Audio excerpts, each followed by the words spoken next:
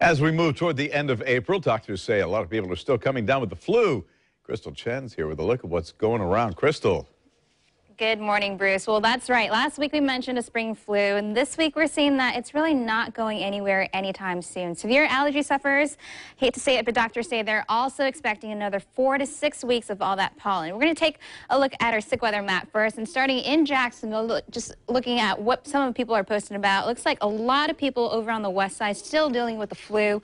Allergies and strep throat are also a problem down there. When I checked with the care spot in Duval County, it looks like a lot of people also coming in with strep throat, ear infections, and of course sinusitis. We're going to head down to Clay County over in Middleburg just to see some of what they're talking about down there, and it looks like sinus infections and allergies are a problem down there. The two are probably linked together. They're also dealing with a stomach bug that we're also seeing down in St. Johns County. Let's take a look at what people in St. Johns County, especially down in St. Augustine, are talking about.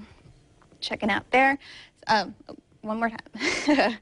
All right, so let's see what they're talking about. It looks like flu is also a problem down there, as well as a stomach bug. And checking up in Nassau County at the care spot in Yulee, they've had several cases of strep throat, flu, and sinus problems. And again, that's probably leading to an upper respiratory infection.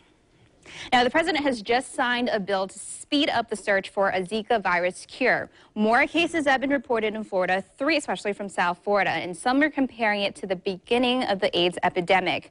But is it enough to change your summer travel plans, especially if you're pregnant? Here's what you need to know if you're planning to head out for the summer vacation.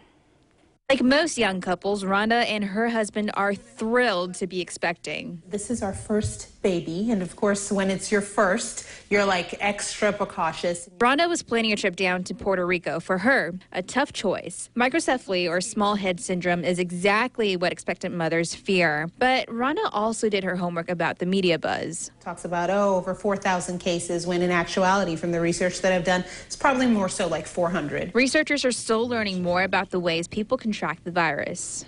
Any type of transmission from a body fluid, so kissing can do that, sex can do that, a blood transfusion can do that, but the vast majority are going to be from the mosquito bite. Dr. Altschuler says symptoms aren't always obvious. Parents could have cold or flu symptoms, fever, or rash. Still, he says, it can't hurt to be too cautious. Until the CDC and the World Health Organization really say, okay, this is what we found, perhaps you should stay away.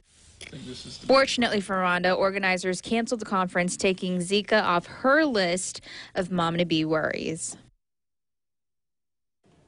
And experts at Johns Hopkins suggest that if you are traveling this summer, especially if you're pregnant, don't forget to pack an insect repellent containing DEET and picaridin, which are both safe to use during pregnancy.